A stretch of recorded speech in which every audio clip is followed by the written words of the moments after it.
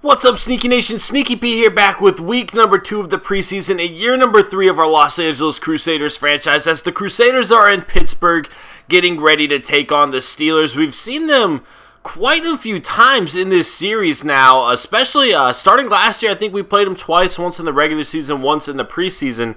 So it's kind of becoming our own little rivalry. You know, the two black and yellow teams. I mean, it's not like a real rivalry, but it's kind of fun to battle it out, considering there is a new black and yellow team on the block, and I'm pretty sure we made it further than the Steelers last year. So hopefully we can continue this trend as James McGee is back to receive the kick here. And let's go ahead and check out the Steelers lineup, see if any changes have been made now that we are in year 3. And no Ben Roethlisberger. Wow, that is a huge move for them to not have him anymore. Le'Veon Bell is going to be the running back. Jacoby Curse behind him, a rookie. And then Archer is going to be the third string. John Connor at fullback. Antonio Brown, one of the best wide receivers in the NFL. Mike Williams behind him. And they brought DeAndre Hopkins over. That is a huge pickup for the Steelers. I think he is going to be great for this team. Martavius Bennett. Brent Selleck, Luke Stalker, offensive line. Oh, they got Blanche Flower too. Checking out the offensive line here. But yeah, we've been playing this team quite a bit now, and it's kind of fun. I always like playing the Steelers. It's going to be interesting with all the rain here today. Hopefully, we don't have too many mistakes, dropped passes, something we definitely need to improve on. Cam Thomas, a defensive tackle, and Sherrod, one of the brother linebackers that we scouted, is going to be starting here for the Steelers, and their linebacking core is absolutely amazing. Otis McKelvin as well. A nice pickup for them. Mike Mitchell at free safety and Thomas at strong safety. So without further ado, let's go ahead and kick this one off. We definitely got to watch out for Brown and Archer, both return threats. Let's go ahead and kick this one off, though. This is going to McGee, and he is going to field this on about the 11-yard line. A very short kick here, and he is going to return it up to about the 23, and that is where Derek Carr and the Crusaders will take over. Devin Golden running up the middle, a gain of 4, 2nd and 6 now. Carr dropping back, pressure's coming. He gets the ball off to Denarius Moore. A huge catch across the 40-yard line to the 42. A handoff to Golden, runs right up the middle. A gain of about 7 there, 2nd and 3. Golden on the right side has some room to work with. He beats the linebacker on the outside, and a huge gain down to the 35-yard line. Graves this time coming into the game on the left side, picks up 4, 2nd and 6. Derek Carr, pressure is coming. He is going down, and that is the rookie Sherrod, one of the brothers, making the sack, making his presence known early on in his NFL career as Keaston Mack with a nice catch of about 7 yards. And the field goal 49-yard attempt is good from the rookie kicker. Samuels will knock it through the uprights to give the Crusaders a 3-0 lead. Brock and the Steelers taking over now, and on the right side they find Antonio Brown to get things going. A gain of 8, 2nd and 2. Le'Veon Bell, nowhere for him to go. It's going to be 3rd and 2 now. Another handoff to Bell. He has the first down and more up to about the 31-yard line. 1st and 10 right up the middle this time, and he is going to pick up about 9 on the play. 2nd and 1. Another first down here for the Steelers to the 42-yard line. Brock dropping back, 10 seconds to go in the first quarter. Almost intercepted by Brandon Spikes there. And that will take us to 2nd and 10 on the right side. And he is going to have a completion. I thought he might have been out of bounds, but that was not the case. Landry Jones coming in at quarterback. And the rookie Okafor is going to get the sack. That will make it 2nd and 16 after the 6-yard loss there. And Landry Jones on the right side. Wheaton drops the pass. We kind of saw that coming with the rain. It's going to be a slippery ball today as Luke Stalker makes a catch. And he is only going to gain about 3 yards there. So 4th and 14, and a very long field goal. Has the distance, but it goes to the left. And that will set the Crusaders up with great field position as they take over. Graves fumbles the ball on the first carry of the drive, though, and the Steelers will recover on their own 47-yard line. A huge mistake from the rookie Graves, who is fighting for a spot despite his solid Week 1 performance, as Jacoby Curse, a nice spin move running down the right side of the field to the 40 or 34-yard line. A gain of 20 yards from the rookie running back there. 1st and 10 on the right side. Wheaton is going to have a catch to the 29, 2nd and 5.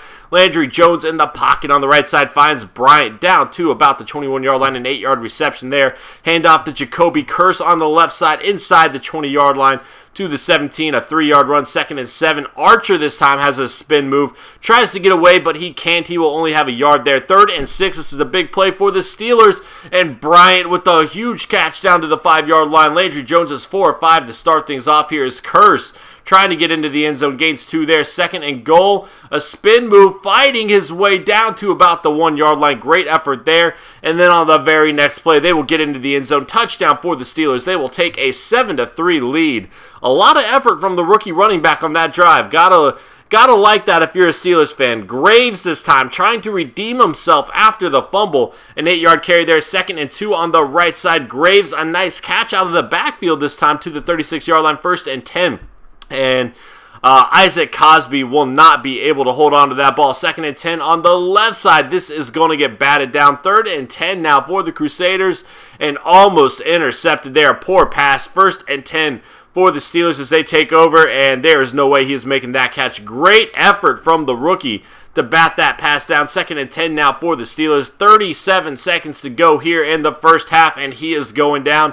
That is the 2nd sack of the day for this Crusaders defense. Jacoby Curse up the middle is only going to gain a few yards, but it is good enough for a first down as Wheaton drops the pass here in the 3rd quarter, and the Steelers have the ball back to start the second half. On the left side, a gain of about 7. 3rd and 3 now on the right side. Curley, another dropped pass, and that will give the Crusaders the ball back. Small will throw it over the middle. That is going to get batted down. It is going to be 2nd and 10. 1 and 5 start for Trayman Small. Not a good start for him, but he can turn it around quickly, especially if this running game gets going. And Graves picked up the first down. Another run for him.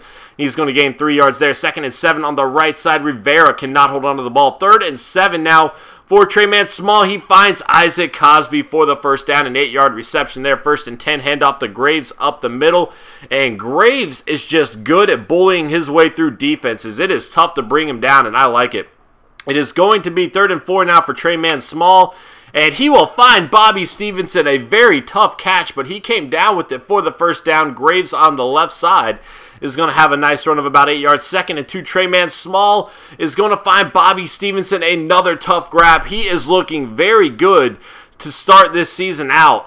It's a big improvement from where he was last season, and we can already tell that. Stevenson, again, another catch down to the 17-yard line. A 13-yard reception there. Pressure is coming. Small gets the ball away, but Armonte Edwards cannot hold on to the pass. 2nd and 10.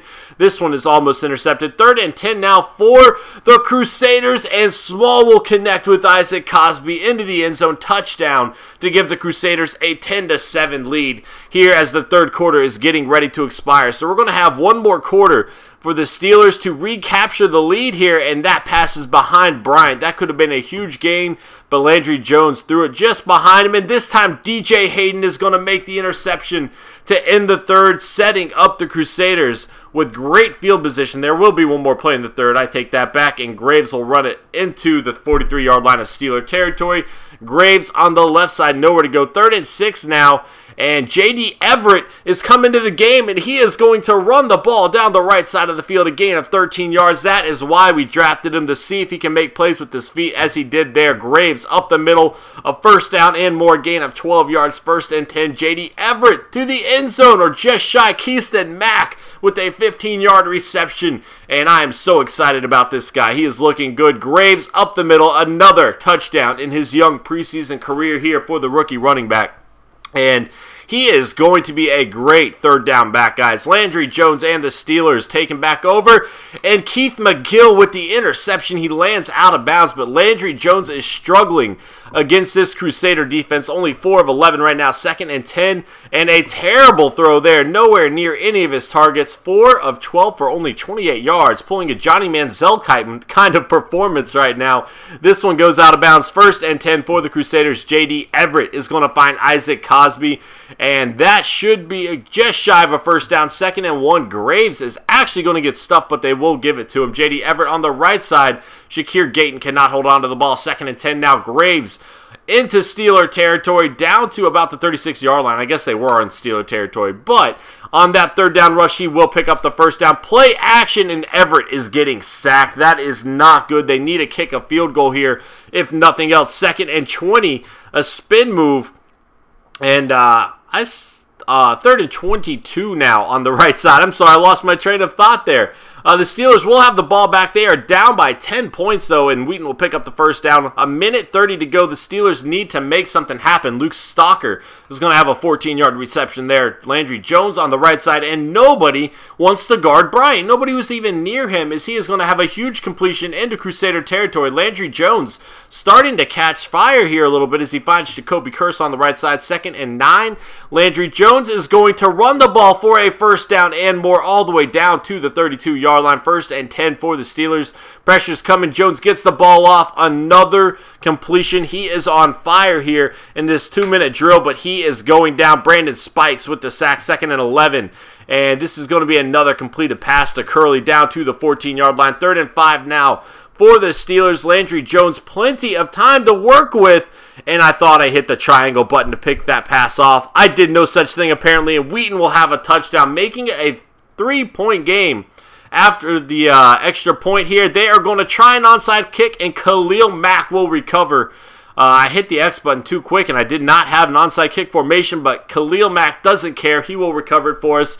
And the Crusaders just have to kneel the ball to end the game, picking up their 2nd straight road victory here in the preseason, moving to 2-0. 17-14 is going to be the final score, and a lot of promise from our rookie running backs. I really like J.D. Everett's performance. Had a nice scramble for 13 yards on the right side.